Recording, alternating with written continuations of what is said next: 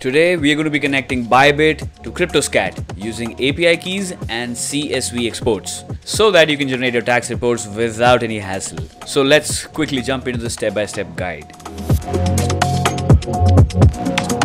Alright, so here on my screen I have my ByBit account logged in. Once you're done logging in, all you have to do is go to this icon right here and then jump to API. Under API management, all you got to do is create a new key.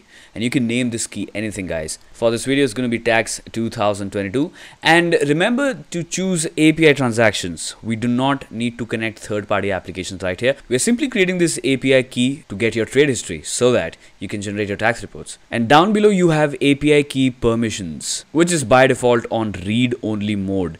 That's right, guys. We just need to read your transaction. We don't really need to trade for you to generate your tax reports, right? And below that, you can choose to whitelist certain IP addresses. This is just for an added layer of security so that your API key does not get exploited here and there. And then after that, you can choose to select contracts, USDC contracts, derivative contracts, spot trading. You know, wherever you are trading on ByBit and you want to generate the tax report for the same, you can just select all of these right here. So I'm going to choose everything because I've been using ByBit quite extensively. Exchange history.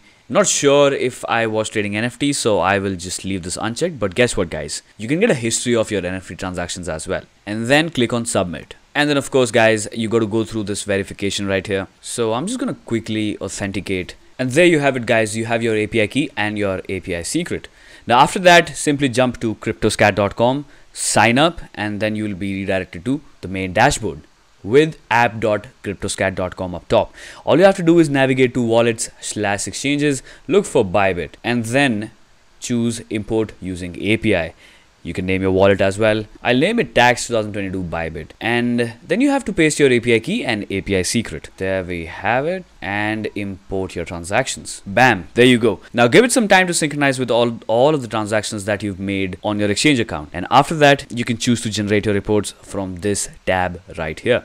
Alright guys, now let's quickly take a look at the second method to export your CSV files from ByBit. All you have to do is go to orders, spot orders, and then you will see a list of everything, right? You can see a list of spot trades that you took, and then you can see a list of derivatives as well that you took. So now, depending upon the tax reports that you want to generate for either spot trading or derivatives trading, all you have to do is select the current tab and click on export.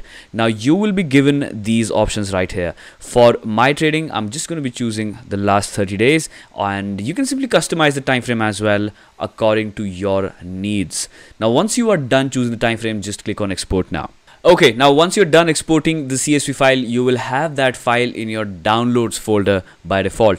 All you have to do is go to CryptosCat once again and then look for ByBit once again. Click on upload CSV file, and then you can simply export your CSV file right here. You can name the wallet whatever you would like. Just going to choose ByBit once again, and then choose your time zone for that matter. I'm just going to choose my time zone and import your transactions. Alright, there you have it. As simple as it can get. So I hope this was helpful. Make sure to subscribe to our channel. And if you have any questions, let us know down in the comments. We will be happy to help you out. Once again, thanks for choosing CryptosCat.